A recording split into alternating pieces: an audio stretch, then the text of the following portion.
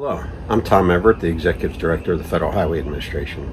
From coast to coast, FHWA employees are working with our state transportation partners to maintain safety on America's roads and bridges.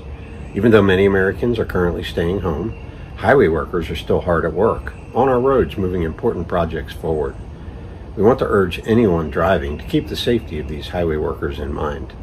If you have to get behind the wheel, please remember to always stay focused and drive carefully in work zones and other areas. We all have a responsibility to do our part to help protect highway workers, first responders, and other essential personnel. Thank you.